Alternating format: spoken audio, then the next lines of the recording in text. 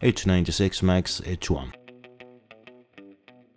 New TV box. In the box you got the TV box itself, HDMI cable, power adapter, remote control and user manual. It's a big size device and you can feel the cheap plastic. On the top there is a logo and these colors. Nothing from the front, nothing from the side.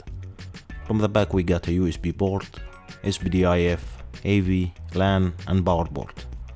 From the right we have the full size SD card slot and 3 USB ports. The last one is USB 3 and this is how it looks from the bottom. Let's go to the specifications. The processor is Rocket Chip 3328, CPU Cortex A53 quad core, the GPU is Mali 450, 4GB RAM, 32 gigs of internal storage. Device running Android 7.1, supports 2.4 and 5G dual band Wi-Fi. It has Bluetooth 4 and the price is around $60. I will connect the device to my TV and start to record the screen for you. This is the boot screen. The first time he will ask you to choose the language, adjust the screen size and connect to the Wi-Fi. The launcher is similar to many boxes. We have a navigation bar on the bottom, notification tab on the top. Below we have some icons which can't be adjusted. And we have the icons bar, you can adjust it by show or hide whatever you like. This is the application key pre-installed. We have Google Chrome, Cloud TV, Film On, Kodi, Media Center, ModPro, Netflix, Shoebox, YouTube and other applications. Out of the 32 gigs, we have 25 gigs free and the Android version is 7.1.2. This is the Cloud TV. In tradition throughout their courtship, Meghan even attended the Queen's. This is the YouTube and I wasn't able to find the resolution menu, but I believe the maximum resolution will be 1080.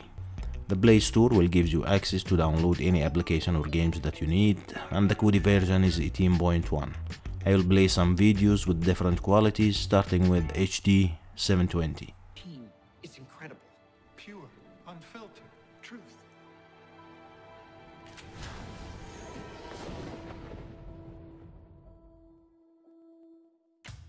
Full HD 1080. Do you have plans tonight? Do you want to have fun with me later? Courtney Holmes, I am mildly surprised, but offer accepted. Quad HD 1440. Tell me something. What do you know about Wakanda?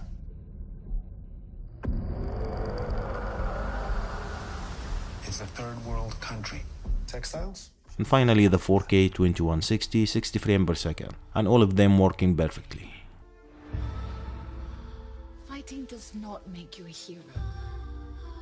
What if I promise to be careful? Just a shield then. Diana. No sharp edges. Be careful of mankind, Diana.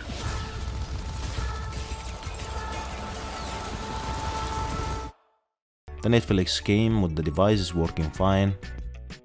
The device is rooted and the gaming performance is very good.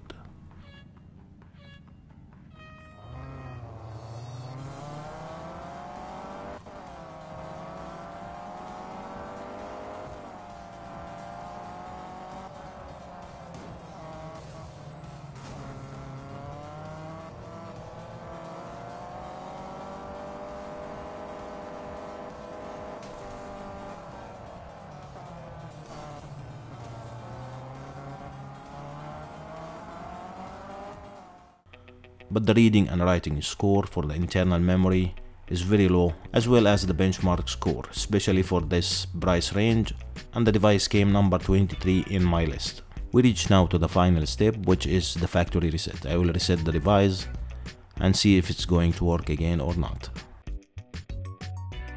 The device is working. I think it's good device. The only downside is the low score of the benchmark and the price. Otherwise everything is working, so it's up to you guys if you like to pick one or not. Anyway, I will leave the links in the description below. I hope you enjoyed the video. If you did, please hit the like button, subscribe if you aren't yet, and I will see you in the next video.